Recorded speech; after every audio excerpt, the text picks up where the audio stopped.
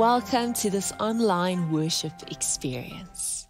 There's nothing more precious or sweet than knowing that we come together with people who are also on this journey with God across the world to worship Him, to listen to His word, to ask Him to work His word into our life and share His wisdom, lead us in His ways in our life.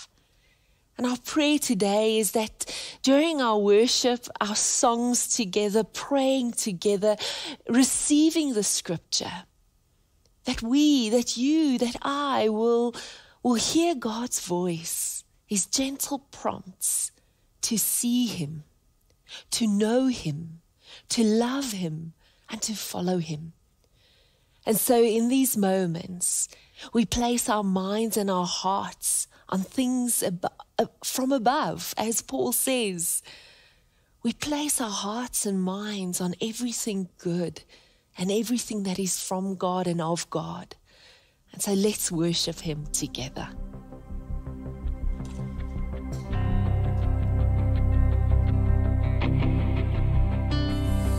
I raise a hallelujah in the presence of my enemies. I raise a hallelujah louder than the unbelief.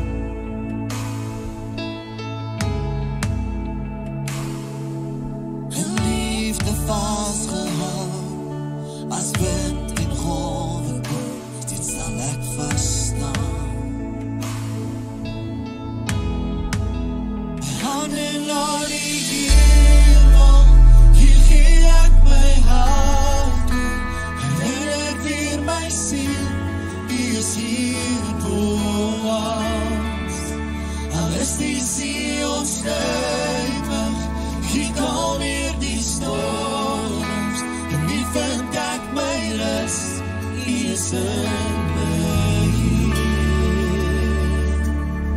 Hier is in my hier. Deur die nag sal ek vertrou, die Gees genoeg vir my, om te bly wandel. Oh, die lei my elke keer, spreek lewe oor my Heer, ek het die nodig. Oh, so nodig, my hande na die hemel, hier gee ek my hart oor, herinner weer my siel, die is hier boos. Alles die siel stuimig, hier kom weer die storms, en wie vind ek my rus, hier is in my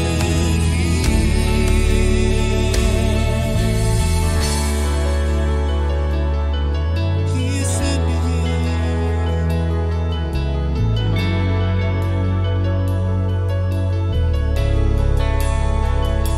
Ek sal alleen op U vertrou, niemand kan voeg tot die volmagtig. U is die begin, U is die eind, meer as wat ek kan begryp. Daar is niemand soos U nie. Ek sal alleen op U vertrou, niemand kan voeg tot U volmagtig. U is die begin, U is die eind, meer as wat ek kan begryp. Daar is niemand soos U. Ek sal alleen op U vertrou, niemand kan voeg tot U volmagtig. U is die begin, U is die eind, meer as wat ek kan begryp. Daar is niemand soos U, Jesus. My hande na die hemel, hier gee ek my hart oor, herinner weer my siel, die is hier boos. Alles die siel stuimig, hier kom weer die storms, en wie vind ek my rus, die is in my hier. My hande na die hemel, hier gee ek my hart oor, herinner weer my siel, die is hier boos. Alles die siel stuimig, hier kom weer die storms, en wie vind ek my rus, die is in my hier. En wie vind ek my rus, die is in my hier.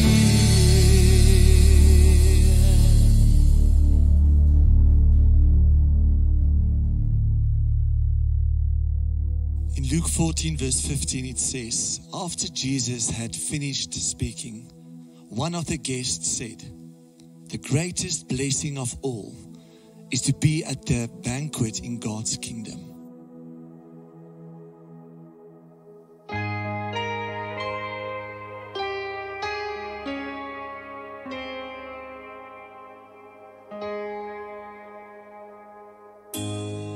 Daar is 'n tafel met kos vir konings.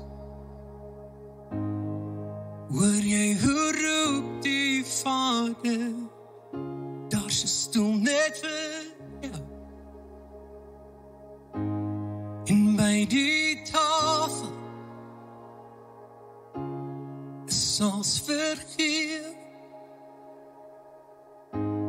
Verruil dit wat jou so vashou, 'n kroon van vryheid. Almal welkom by die tafel. Daar is 'n plek net vir jou. Daar is geen oordeel by die tafel. Daar is 'n plek net vir jou. Net vir jou.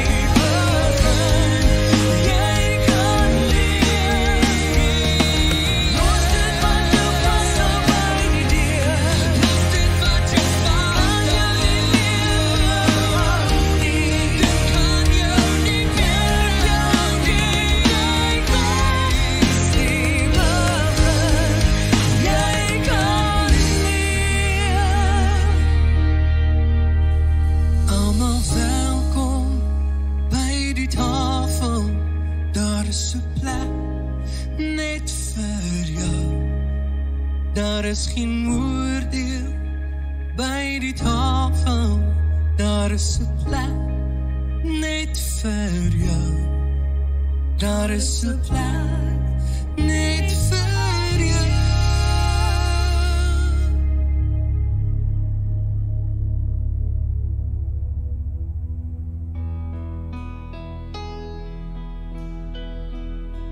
Jesus, I come to the feast you prepared for me. I come, your kingdom is here, alive with you, you call me Jesus, come. I come, Jesus, I come to the feast you prepared for me. I come, your kingdom is here, alive with you, you call me Jesus, come.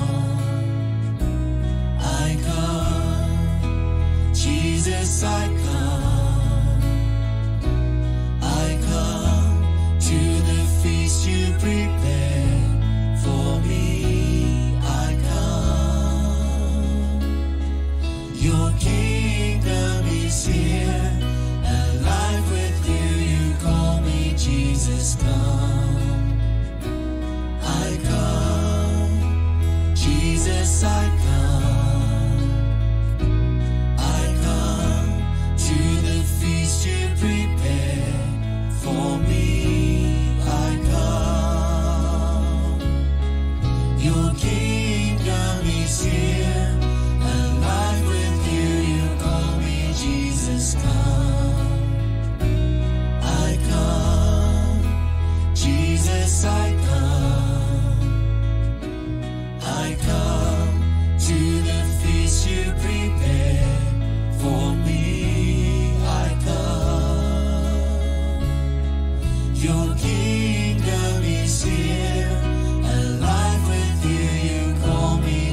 Jesus, come.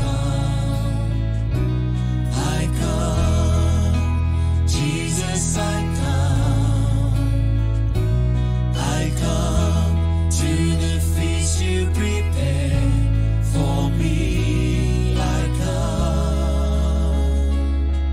Your kingdom is here, alive with you. You call me Jesus, come. I come.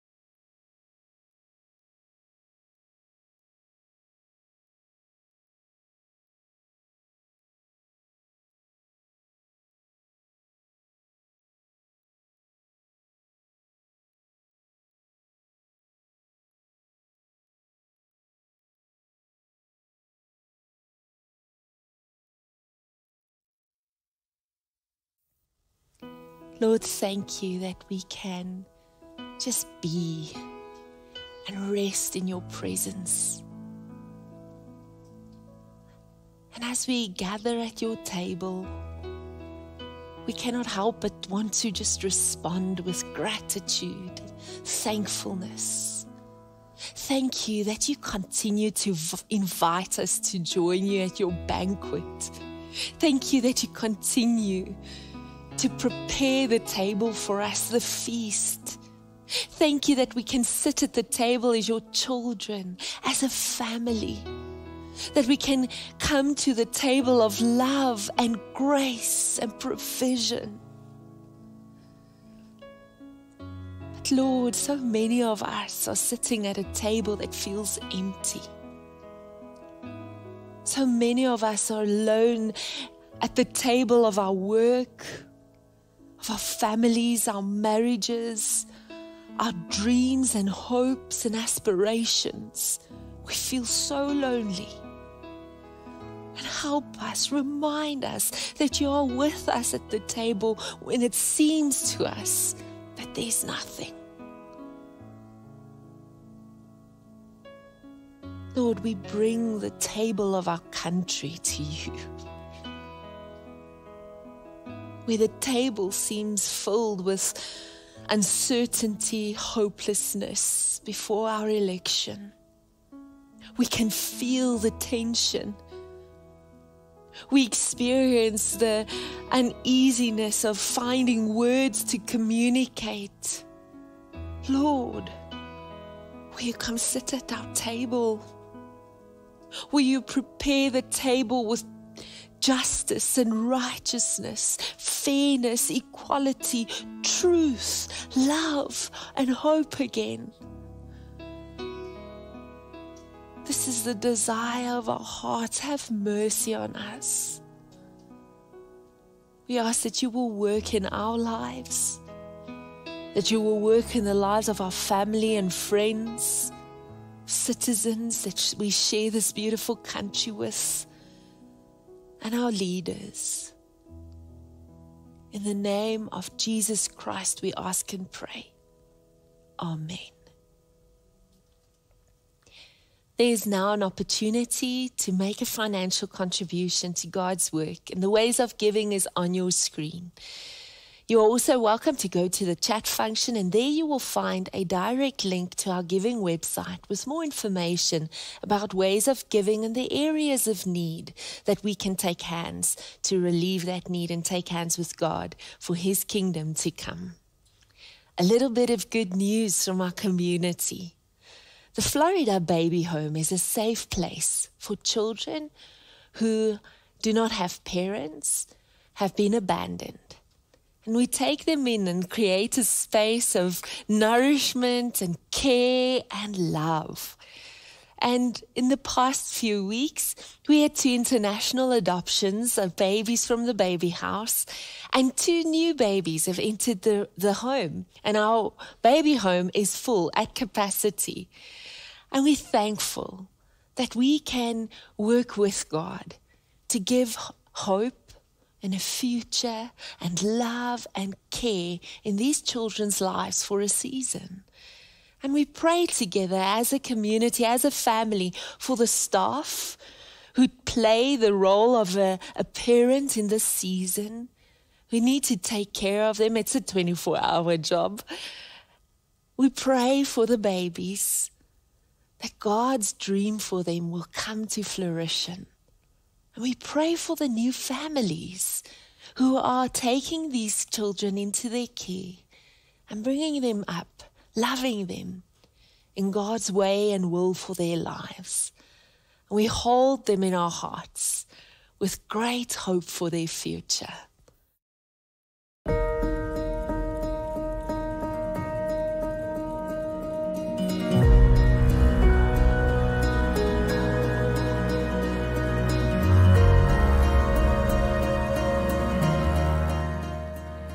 A couple of weeks ago, I went to Cape Town as my father-in-law turned 70. He invited us to lunch, and he'd picked a place with the type of food that I'm sure won't be easily replicated elsewhere. The setting was perfect, the view was amazing, the wine was picked, and the food presented as artistic, tiny little creations in large plates. I'll admit I needed an explanation before I knew what I was eating. We sat for hours around the table, and there were speeches, there was laughter, even a couple of funny moments. Reflecting back, I remember I wasn't originally going to make this lunch. I wasn't going to be able to attend. My husband and the kids were going to go alone. But my father-in-law invited me again after I respectfully declined, saying I wouldn't be able to come. And in this invitation, I realized he wanted me there. There's a place at the table for me. What if we realize that God invites us to the banquet of a life with Him too? He wants us there. And why? Because He's eager to spend time with us, to celebrate with us, to laugh with us, bless us. He wants to receive and spoil us at His table. With this birthday lunch, I realized just in time I didn't want to miss this, whatever my even legitimate excuses were. How do we respond to God's heartfelt, eager invitation to attend this meal and eat with Him? Read with me how Jesus tells this parable. Luke 14, verse 15 to 24. One of the dinner guests, on hearing this, said to Him, "Blessed is anyone who will eat bread in the kingdom of God." Then Jesus said to him, "Someone gave a great dinner and invited many. At the time for the dinner, he sent his slave to say to those who had been invited, 'Come, for everything is ready now.' But they all alike began to make excuses. The first said to him, 'I have bought a piece of land and I must go out and see it. Please accept my regrets.' Another said, 'I have bought 5 yoke of oxen and I'm going to try them out. Please accept my regrets.' Another said, 'I've just been married and therefore I cannot come.' So the slave returned and reported this to his master. Then the owner of the house became angry and said to his slave, "Go out at once into the streets and the lanes of the town and bring in the poor, the crippled, the blind, and the lame." And the slave said, "Sir, what you ordered has been done, and there is still room." Then the master said to the slave, "Go out into the roads and lanes and compel people to come in, so that my house may be filled. For I tell you, none of those who were invited will taste my dinner." As you read and listened to this scripture, what caught your attention? What captured your heart, even just for a moment? A couple of phrases for me: "Come, for everything is ready." "There is still room." "Compel people," "so that my house may be filled." "Taste my dinner." I love how Jesus works with people to convey deeply meaningful truths. In this chapter, he goes to eat at one of the Pharisees' houses. He knows he's being carefully watched. Suspicion colors the atmosphere, and in this already tense space, controversy arises. Jesus asks, "Can I heal this man on the Sabbath?" Can you imagine the Pharisees' expression as they find themselves right in the middle of their self-created catch-22? As they remain silent, Jesus then heals the man, but the Pharisees are not happy. So Jesus subtly tells a story about humility, how easily pride and being right can stand in the way of what really matters. But he continues, there's more that can displace this kingdom life with God. And if we've ever tasted what God has to offer, we know we don't want to miss his banquet. Let's first consider the invitation. Blessed is the guest. This is not your "I'm making dinner anyway" type of invitation. It's a seat at the table of God. It's God offering himself to us as a companion. It's an invitation to intimacy and reciprocity. It's community with him and with his body. It's connection, fellowship, it's conversation, it's sustenance, it's joy, it's celebration. It's sharing in the King's abundance. In a recent conversation with a friend, she spoke of this invitation as being one of mutual indwelling. God in us and us in God. A feast of togetherness. Isn't it quite something that the kingdom of God is so personal, so close, so different to the authoritarian view of ancient kingdoms we may have? A feast with the one who chooses and wants to be with us. And this is not the first reference of life with God being a feast. Isaiah 25 verse 6 says, "On this mountain, the Lord Almighty will prepare a feast of rich food for all peoples, a banquet of aged wine, the best of meats and the finest of wines." Psalm 23 verse 5 says, "You served me a 6-course dinner right in front of my enemies. You revive my drooping head. My cup brims with blessing." When the prodigal son comes home, there is a feast. In Revelations, we are invited to the banquet of the Lamb. It seems that this picture of feast or banquet that Jesus gives us is really significant to our understanding of what life with him now is, as well as the journey that it leads us to. So then, if God as the hospitable, generous, joyous host does not form part of our image of who he is, then we may be holding on to a one-sided picture of him. The invitation that Jesus is unraveling here is to recognize and accept his lavish love as he welcomes us into his presence. And we are so blessed by his presence. Here at this table, we get to know him. And in turn, we also get to know who we really are and what really matters in the kingdom perspective of things. Things begin to shift as our perspective changes. All of the things we think will give us what we need and what we want, we in fact find in the truest, most wholesome sense here with him. In this communion of love, we find what we physically need, sustenance for mind, body, and soul, all our felt needs considered and cared for by our host. We find what we emotionally need: approval, belonging, affirmation. We find we are welcome. We find what we desire: joy, pleasure, beauty. And should we notice his expression as we enjoy and savor what he puts in front of us, we would see his contentment and joy as we accept what he offers. So we know we are among the guests who are invited to this divine feast. We know our host throws an awesome party. He's generous towards his guests.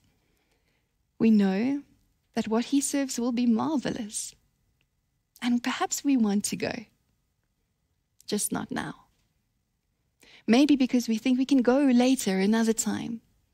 Or perhaps because there's something we just have to quickly do. And this is what Jesus is warning us against. In the parable, he points us to the excuses we all live with that displace kingdom life. Let's take a moment to look at these disordered attachments that keep us from the table. The excuse: please accept my regrets. I chose this translation because in this response, the declining of an invite, the word regret resounds within me.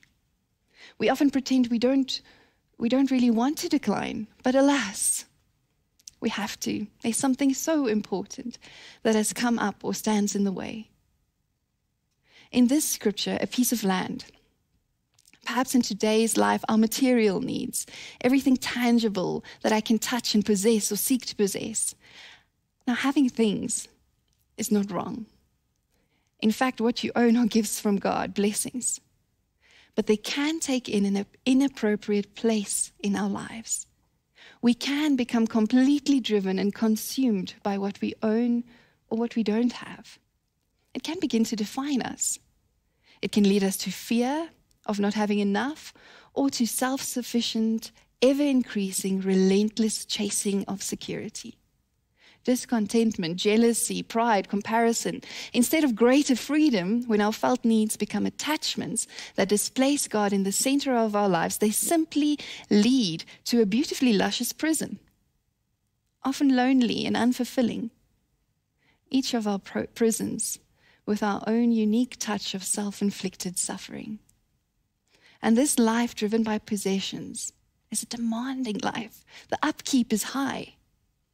So we regretfully send our excuse: we cannot attend now. The second example of an excuse in the parable is oxen. Now, oxen were a means to achieve success and status.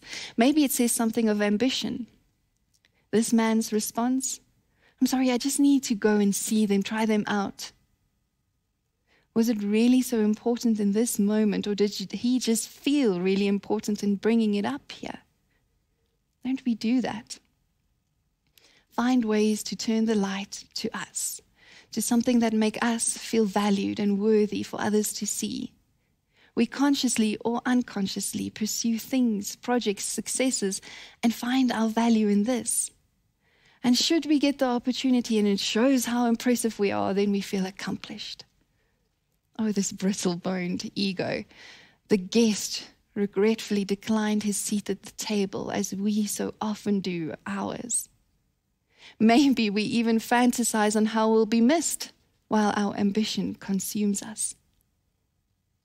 And then the excuse of a new marriage. What could this refer to? The experience of a honeymoon, pleasure? Let me just have my little pleasures, my addictions, my numbing agents, my distractions. We deserve an escape from a brutal, cruel, ruthlessly paced world, don't we? We just want to feel good, even if it's just for a moment. Maybe it's how a particular person makes you feel, or it's a situation that feels nice, or it's an escape from reality. And whatever makes us feel good has great value, at least for now. So, I'm so sorry, we won't be able to make it. Not possessions or ambition or pleasure is wrong, but it can take very destructive and inhibiting places in our lives. Instead of aligning with the kingdom life, the invitation to this feast, we resist. And our host is angered. And the word used here for anger can be translated as provoked or irritated or frustrated, but it can also mean exasperated, almost like a parent would be in trying to get his child to stop a destructive habit and choose what is good for him. He doesn't want to lose him, so his frustration and anger builds up at this impending loss if the excuses don't stop. God may be exasperated at our continuous choices that keep us from the life He hopes and dreams for us. The poor, the crippled, the blind, and the lame seem to be less resistant. Maybe because their arms are not already burdened with so much that seems so much more important. Maybe because they see more clearly that it is an honor to be invited, or they recognize that they have a deep desire to attend. But here, today, even if you've offered 100 excuses, Jesus offers again, invites you again. He compels you to come and enjoy, because He doesn't want you to miss out on this feast of a life with Him. He wants His table full with the members of His body. So come, sit, attend. Which brings us to the feast. Get a taste. The kingdom of God is here and it is yet to come. It is God's will embodied now, but it is also what we are hoping for as we journey towards being with Him in perfect unity. It is transformational life with Jesus. It is His gentle rulership growing in the lives of each of us. And we can get a taste of that now as we discover a way of life that follows in His footsteps. He is so hopeful that we will sit down at the table with Him. How? Well, sometimes we are the first guests spoken of in the parable. We are busy, hurrying around, achieving and performing and maybe succeeding or building, perhaps even flourishing in some sense. If that is where you are, don't let busyness and all the other excuses keep you from the table. Say yes to the invitation and come to the feast daily. This asks of you to be present to God in your life, to be vulnerable in recognizing your default excuses, and then to make it a priority, to make time to pray and to meditate on God's word, to spend time in His presence, to recognize how He comes to you in your life, to pursue that which leads to a greater response of love. Find an inner world of joy that isn't shaken by external material possessions, success, or short-lived pursuits of pleasure. Get a taste of what life with Him is like. Savor it. Return to it frequently and form habits and practices that help you make your home here. But sometimes we are the lame, the crippled, the blind. We can't bring ourselves to the banquet. We're not resistant. We're just exhausted or completely broken. Who will bring you to the banquet? Which friend or mentor or family member do you know will show up at the feast and will carry you there while you cannot carry yourself? Allow your community to bring you in. In those times you can't bring yourself. Receive their prayer. Have the spiritual conversations that remind you that you are welcome just as you are. Experience the love of your host as his body shares his compassion. And when you come across someone who needs to be brought to the feast, who is lost in busyness or hurt and blinded by hopelessness, be that person who carries another there.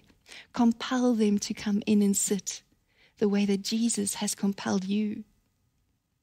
Because every time we take our seat at the table, we see that Jesus has made room for more. We start to feel His eagerness and urgency in wanting His people there with Him. He longs for them. He longs for us. We can get a taste of this life even if we thought we had no capacity, and even if we were convinced we had no right to attend. I think We only sort of get it right sometimes. Sitting down, then easily distracted and being called away, surprised by yet another form of excuse that takes us. But there is still room. Every yes that helps us recognize his presence and sustenance is a feast. One person, I think, who made an intentional practice of tasting the feast is Brother Lawrence, who was a 17th century Carmelite monk in France. He was assigned to kitchen duty in the monastery, where he prepared and cooked the food for the day, and he cleaned up afterwards. And he began to infuse his relationship with God into even his menial tasks. Instead of just doing the dishes or cooking the meal, he decided to have an ongoing conversation with God as he went about his chores. Brother Lawrence believed God could be invited into everything he did, and his presence could be enjoyed any time. So he didn't only meet God in his set prayer times, but also retreated to a place in his heart where the love of God made every detail of his life valuable. Together, God and Brother Lawrence cooked meals, ran errands, scrubbed pots, and endured the scorn of the world. He said yes to the invitation to come to the banquet of a life with Jesus. He said, "There is not in the world a kind of life more sweet and delightful than that of a continual conversation with God. Those only can comprehend it who practice and experience it." His life was not without trials and tribulations, as ours are not either. And yet, the feast is now, in spite of, in the midst of all the challenges and brokenness we may face.